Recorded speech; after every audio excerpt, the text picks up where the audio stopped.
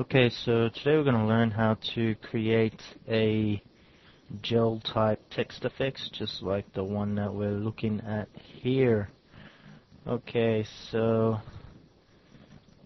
to get started, the first thing we want to do is create a new image, and we'll just make it 800 by 600 and hit OK.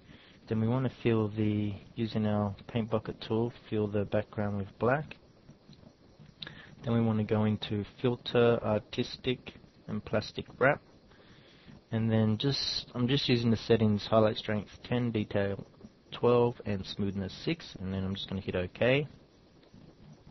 Now I'm just going to keep applying that plastic wrap filter until we get some wavy, watery type effect. You can press Control F to keep applying it, and it will just go like that. Okay, so that should be enough. Now what we want to do is, with our text tool, change the foreground color to white, and then type in our text. Okay, and then you can use the Move tool to reposition that, like so.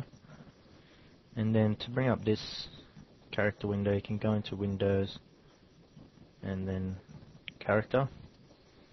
So I'm using the font Arial, font size 150, and regular.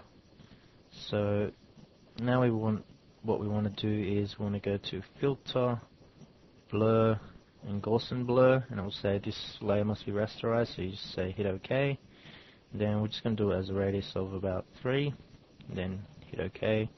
Then we want to drag this layer down to here to duplicate the layer, and then we're just going to hide that layer for the moment, and then we're going to select on the first text layer and just change the opacity to about 6 or 60, 70, 80, just so it's a bit blurry and you can't really see it that well.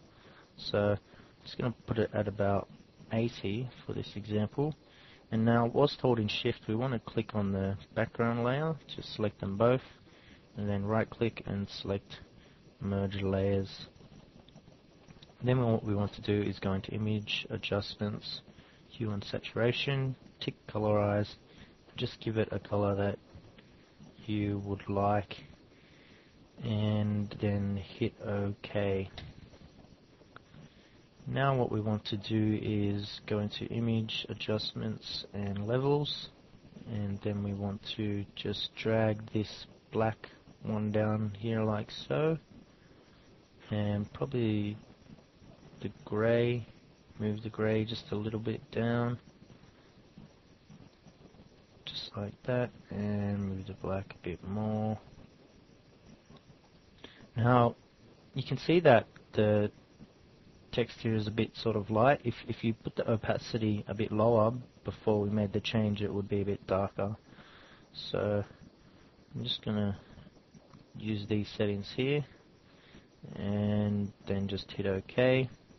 Now what we want to do is, holding the Control key, click on the top text layer that's hidden, and then go to Select, Modify, Expand, and then you just want to expand that like 5 to 10 pixels depending on how much of the letters you want to be cropped. And then we want to go Select and then Inverse, and then press the Delete key and go Select and Deselect.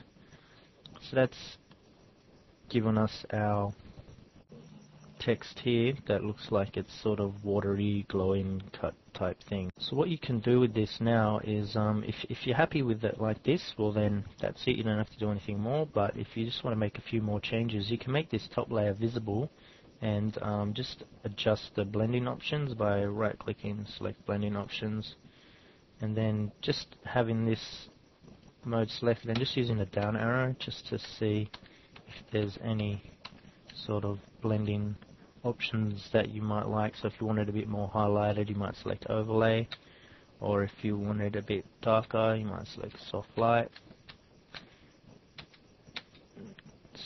Probably for the darker, it's probably better to select Hue, and then that gives us that sort of darker rounded look. And then You can go a step further and changing the blending mode to overlay, and then holding control and clicking on this layer here to make the selection, and then go select, modify, expand by 5 pixels, hit OK, and select the background layer and go into filter, artistic, plastic wrap, and then I'm using the settings 20, 14 and 9, and then just hit OK, and then go to select and deselect, and then that will give you that rounded flame type effect there. Okay, I hope this has been a help to you. Thanks for watching.